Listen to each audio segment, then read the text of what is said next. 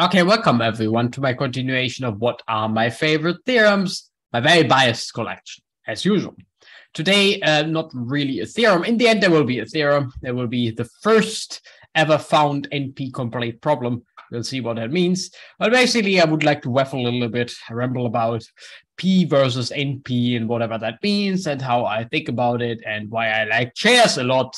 Why do I like chairs? Well, if you want to know why I like chairs, stay tuned. And yeah, so there's a very beautiful article, which I link in the description, which makes some really good points. And I'm kind of following that idea, slightly unique exposition of P versus NP. So it already starts slightly unique because I kind of claim that P versus NP goes back to Hilbert.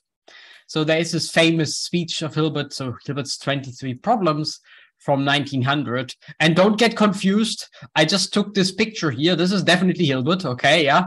But this is far away from being 1900. I just thought it looks a little bit like Hilbert is lecturing. So I just put it here. And there's a 1+1 in the background. That's already a good indication. That's already a good idea. Really, really good to take this picture, actually. 1+1. Who doesn't like 1+1? Point is, I wasn't actually able to find any picture from 1900 at Hilbert. So who would have guessed that people 120 years ago wouldn't have taken their cell phones and made pictures of everything? Who would have guessed that? Maybe also I haven't looked carefully enough. But anyway, I wasn't really able to find a picture. So I decided to go with Hilbert standing in front of, I have no idea what it is. And it looks like Hilbert is lecturing, but it's just way later. Anyway, so here's Hilbert's grave. With the famous phrase, wir müssen wissen, wir werden wissen. So basically, we must know, we shall know. That's a cool phrase on your gravestone, I guess. So Hilbert's gravestone. Anyway, this was a digression here. So back to Hilbert. So Hilbert's famous speech in 1900, and one of the problems, which I'm not going to recall here, it takes us too far off the track, was basically the question, is there a purely mechanical procedure, huge quotation marks, to check statements, huge quotation marks? And the P versus NP problem is a modern refinement of Hilbert's question, basically. So I kind of claim that, well, following this idea in this article, that the P versus NP problem goes back to Hilbert. It took a long time. So later, when people tried to formalize cryptography, so after the Second World War, cryptography really became extremely important as a field. People tried to formalize it, its foundations and so on. And then people like John Nash came up with problems along the same line, and then eventually in the 70s, the problem crystallized itself and became what it is nowadays. But maybe actually it goes back to Hilbert, probably it goes back even further. But anyway, so basically it is the problem as trying to answer Hilbert's question. Is there any fast way, whatever that means, to address all questions with mechanically verifiable answers? Okay, so that's kind of the P versus NP question. And the answer to it is absolutely not, but we don't know. So let me zoom in a little bit and give you a little bit more details on P versus NP without going too technical. So the whole point is there are a lot of technicalities, which I'm completely ignoring, because just to phrase it logically correct is a bit painful. So you have to specify what kind of computers you like to talk about, what kind of algorithms, what kind of machines. In the end, it's only about a certain form of Turing machine. So certainly not about any kind of computer in particular. And that's one of the big criticisms about P versus NP anyway. You definitely exclude analog computers, biological computers, and quantum computers. So it's basically only about digital computers and not even really about digital computers. It's about certain types of Turing machines. Anyway, that was a long waffle. There are a lot of technicalities involved, but kind of the main ideas are the point. So let's focus on the main ideas. So there are two complexity classes, and one of them is a subset of the other. So that's easy to see. And I call them, well, I certainly also call them P and NP, but they are called P and NP. And NP is just saying there is a certain type of problem, and it is very easy to check that you have a solution, and there is a brute force way to get a solution. So there's a way to get a solution, and it's easy, right? Easy is here the point. Easy to check that you have a solution, right? So you have a brute force approach to get one, and it's easy to check whether you have one. With contrast, for the P, it's actually even easy to find the solution, right? So for NP, I'm just saying you can get some solution if you have really brute force, but for P, it's actually easy to find the solution. So here's my example. So I have two examples. A jigsaw puzzle is an NP problem. Why is a jigsaw puzzle an NP problem? Well, you certainly can get some solution somehow, and it's definitely non-trivial in most cases, but it's very easy to check whether your solution is a solution. You just stare at the jigsaw and you say, yeah, it is. So jigsaw is certainly an NP problem. And sorting turns out, that's not quite trivial, actually. Sorting turns out to be a P problem because it can actually do it very efficiently using, for example, quicksort, whatever that is, in n squared time. So n is the number of objects you want to sort. And it's therefore also, first of all, of course, easy to check whether you have a solution. You just look at your numbers and see whether they're in order or not. But it's also easy to find the solution. So sorting is actually in P. And note that I don't make any statement about jigsaw, whether jigsaw is in P or not, because it would require some analysis of its complexity, which I'm not going to do. I'm just saying jigsaw is an NP, right? So it's clear that jigsaw is an NP because, as I said, you can check easily that it has a solution. This is exactly this point of with mechanically verifiable answers, right? But you can also get a solution.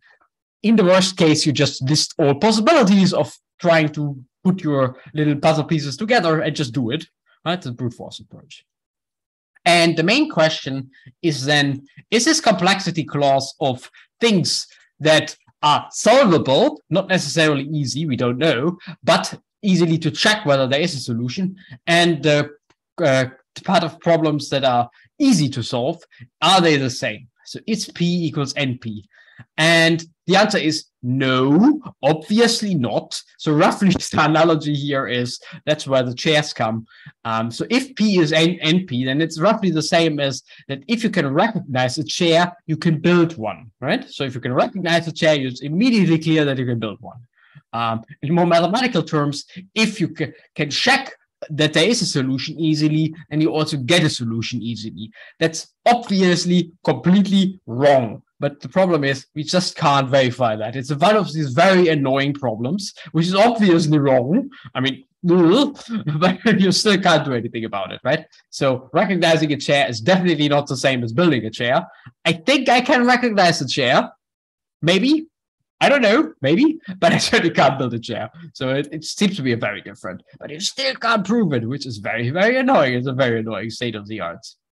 And what are the NP-complete problems? Well, the NP-complete problems are those that are harder than all the others. So that the problems that you can use to simulate every other NP problem. So basically what you should think is, well, this is how it is, obviously. And there's my NP bubble here on the outside, and there's a few, this kind of complexity if you want. There are a few P problems down here. There are a few NP complete problems up here. And these can be used to just get all the others, solutions for all the others. Yeah.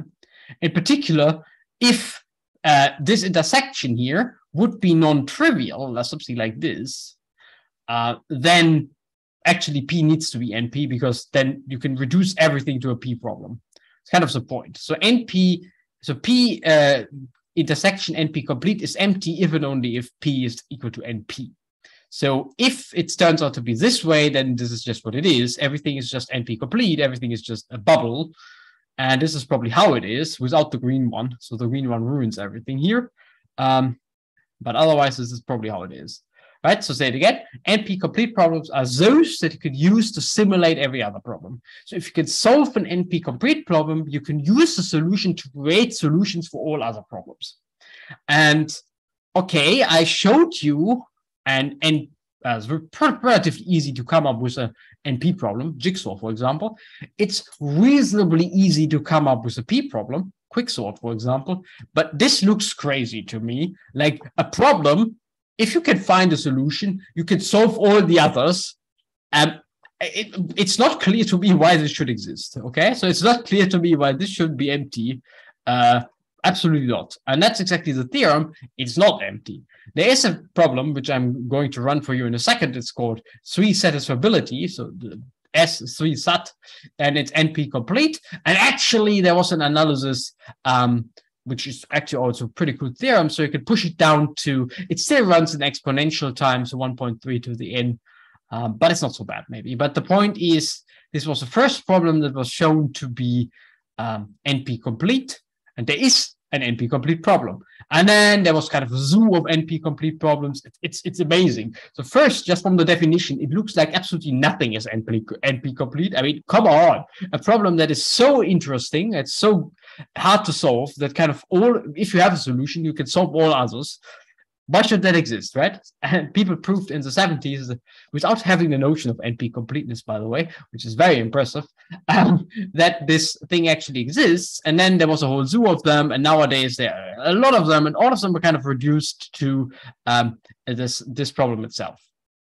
So because this is NP complete, if you now want to show that traveling salesman is NP complete, you just need to show that this one implies this one, right? So whatever here, in this case, this guy here. There are various versions of the same problem. So let's discuss it. Actually, it's because it's a fun game. It's a game like Jigsaw, and it basically works as follows. There's some Boolean blah blah blah involved, but let's just have a look at the online version of the game, which we can run. So this one here, which you can run together, or you can run it yourself. Link is in the description. So here's the game. So basically, that's how it works. So it's called 3 because you have 3 inputs here, and the aim of the game, you win if every one of those has one green box. And I can get green boxes by clicking on a symbol. So I will click on 3, and then all 3s get green, and all -3s get red. And I said again, it's a point to get, well, let's click on -4. All -4s get green, all 4s get red. And you win the game if you manage to get only green boxes, at least one green box per, per row. So here, let's click on 6, doing very well here. Let's click on 7, let's click on 9, and congratulations, I have won. But this was, of course, a very, very easy one. And now let's do the very, very hard one here. There you go. Okay, let's just randomly click on 7. Very good. -1 looks good. Oops, I'm in trouble here. So let's click on 4. I'm in trouble here. Let's click on 5. Oh, I'm doing very well. I'm surprised. Here I need a 2. Oops, I'm in trouble here. A 3. This looks very bad. So if I click here, let's see. Oh, oops, I lost. So, and the point is, as you can see, this game is, well, let's go to the easy one. Let's go back to the easy one. With a lot of these little boxes, if I'm just doing the straightforward clicking here, I probably will lose. So here's one missing. I have 1. If I just click randomly, I probably will lose. But certainly there is a way to get a potential solution by just clicking randomly. So this is certainly an NP problem. Turns out that is also NP complete. I hope the kind of game here was clear. It's basically a game, and you wonder whether there's an easy way to get a solution. And there is just none, because of if you click on 3 somewhere, then somewhere else there will be a -3 that gets red, and then it gets a big mess. Anyway, this was the first problem that was found to be NP complete. So this picture is actually true. And there's a theorem which I haven't told you. So this picture is really true. You can also show that under this assumption that there are problems which are really here. So they're neither NP complete nor P. But again, only under this assumption. Anyway, so this is probably the picture how it really is. Because as I said, at least I don't believe that this has a chance to be true. Recognizing a chair is not the same as building a chair. But okay. Anyway. So why is that so hard? So it sounds like it's obviously wrong. At least to me, it sounds like this is obviously wrong. Come on. So you should be able to prove it. And I give you 3 reasons why I think this is so hard. And these are stolen from the nice article that I link in the description. There are actually a few more reasons in that article, but these were, at least for me, the most convincing ones. So first is this one here. It's very strange. Very similar looking problems can have very different complexities. So finding a 2 coloring of a graph is a problem you could solve with polynomial time. Finding a 3 coloring of a graph is a problem that you can reduce to this guy here. So in the end, this is an NP complete problem. So that's very strange, right? It's just a 2 versus 3 coloring, and they change completely their complexity clause. And that's a huge problem if you want to prove something in general, because just mildly modifying your problem will end up with very different answers. That's usually not very good to write down a proof. And part 2 is there are really crazily, amazingly clever ways to avoid brute force approaches. So sometimes it's like, what on earth this problem is, so here, this one, for example, what on earth this problem is solvable in polynomial time? That doesn't really look like it. And the huge class of such problems is, for example, everything you can do by linear programming is solvable in polynomial time. And that's a huge class of problems where it's absolutely not clear a priori why they should be in P. I say it again, kind of related to my jigsaw again, it's relatively easy to see that something is in NP, but then getting a hand on its complexity, that's very tricky, but gets stuck quite easily. And then it's very surprising sometimes you have so clever answers. And again, that kind of makes it hard to prove something in general. And the last one is that complexity clauses kind of vary a lot, and they're hard to determine precisely. So even for something extremely silly like matrix multiplication, that's not so clear. You would think matrix multiplication is clearly of order n cubed, right? You have n times n squared equations that you need to solve. So it's definitely of order n cubed.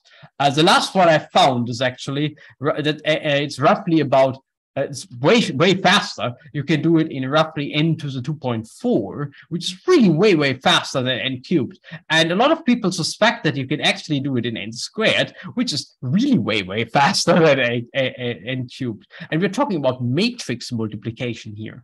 Even for matrix multiplication, first of all, it's surprising what kind of answer you get. I mean, faster than n cubed is really strange. It sounds really weird to me. There's a famous Strassen algorithm which does it faster, and you can modify that a little bit, and you go down to 2.4. Then it's very hard to determine kind of the minimal or the most efficient algorithm. So right now we are down here to roughly 2.4 the last time I checked, but people suspect that it might be doable in n squared, which is, by the way, a ridiculous result in itself. Matrix multiplication just appears everywhere, and if you could push it from n cubed to n squared, that has some implications for machine learning, for example. In machine learning, you usually need to multiply huge matrices, and it makes a huge difference if you have something n cubed, n is the number of rows and columns, or if you have something n squared. Anyway, that was a little bit matrix off topic here. So P equals NP. If you ignore that it's really a restricted problem, like it's never telling you anything about quantum computers, analog computers, for example, or biological computers. Let's assume, for example, our brain is a biological computer. Not quite clear, obviously, because the brain is too complicated. But then, for example, n not equals or not equal NP doesn't say anything about that case, for example, or quantum computers, maybe, whatever. But anyway, it's kind of a very silly and very simple question, and with an obvious answer. Of course, it's not the same. Say it again. Building a chair is certainly not the same as recognizing it, but it's so ridiculously hard to prove. And I think basically it is so hard to prove because it's kind of hard to nail down complexity clauses. It's kind of easy to say roughly where they should be, but to nail something down explicitly is really tough. And that might be the reason why it is so hard to prove. But maybe at one point we'll have a proof. I don't think this will happen anytime soon, but who knows? Time can prove me wrong. That's very easy. Whatever. I hope you enjoyed the video, and I also hope to see you next time.